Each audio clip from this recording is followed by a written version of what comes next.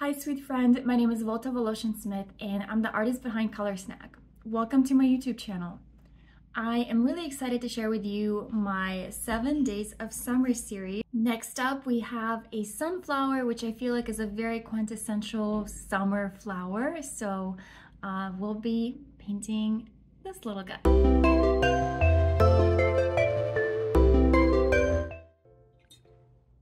I was inspired by the sunflower that I saw on Unsplash, and I'm gonna start.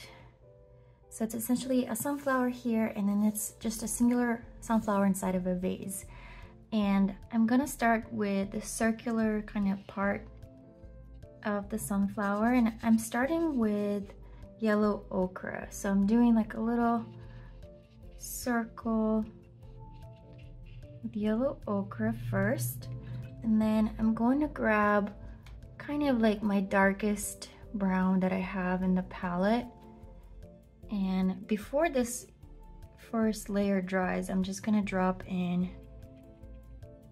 this darker brown all around. So I want this color to kind of bleed into the yellow ochre, but then I want to have a little lighter center. All right. And then I'm going to mix in a little bit of yellow into orange, or actually a little bit of orange into my yellow, so that I have kind of like a nice sunflowery yellow. And then for the petals, I'm essentially going to press down on my brush and then lift off and press down again and then lift off. So I'm using a size number 6, which allows me to basically use the brush as a little stamping tool. So I'm pressing down and I'm lifting off, pressing down. Actually might make these a little bit longer. Some of these petals could be a touch longer than the other ones. And it's okay if they're, you know, they're not gonna be perfect. And actually, if you play around with the size and the width of some of these, it's gonna make it look better, because, you know, a flower isn't perfect. And then if you want to add a slight curve to the petals as well, that'll look nice. And also adding like a few little petals in the background.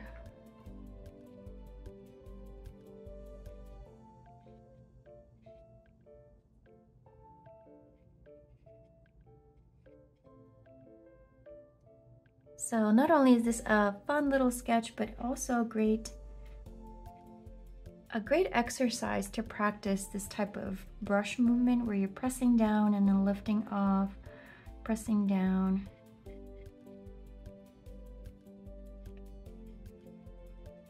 And you can even mix in a touch of yellow ochre into your yellow as well, and add those little petals in the background, so they're gonna be a touch darker, so not as a bright yellow as like the top petals, but just to give it some contrast.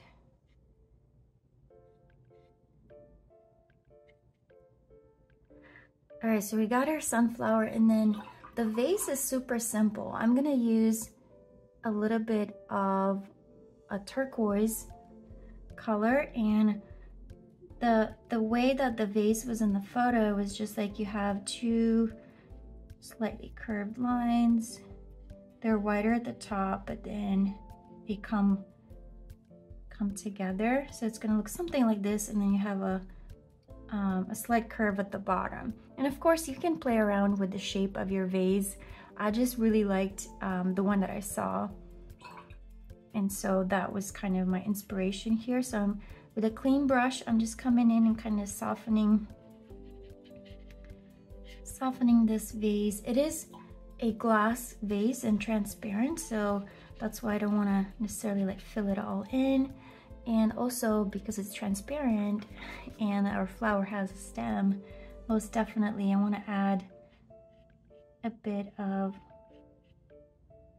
a green line in here so that you can see maybe a tiny leaf.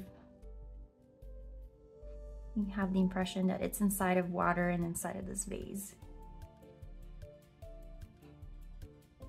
And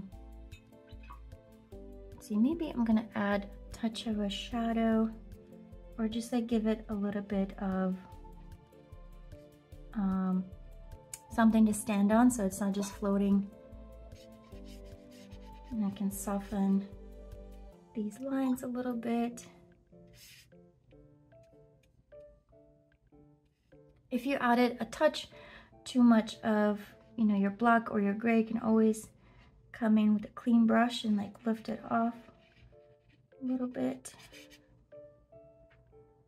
And you could either leave it like this, or you could punch up the darker areas some more. So I'm just grabbing a little bit more of the dark brown, and I'm doing like this very kind of repetitive motion with my brush, so adding almost like stippling, but I just kind of want to give the impression that there's those sunflower seeds that you can see, so just give it a little bit more texture. Totally optional, but I think it can make this sunflower look a little bit better. There we go. And let's see, maybe one last thing, I'm just gonna add a bit more of a shadow, or a cast shadow here to the side. You can soften it. There we go.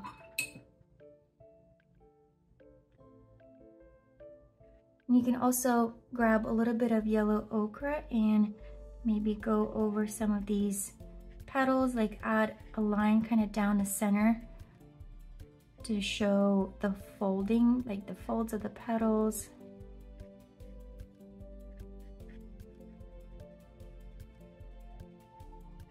Other than that, it's pretty much ready. Maybe a touch more darker green here.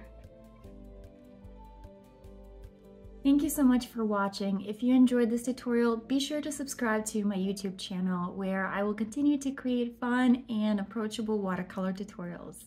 See you in the next one.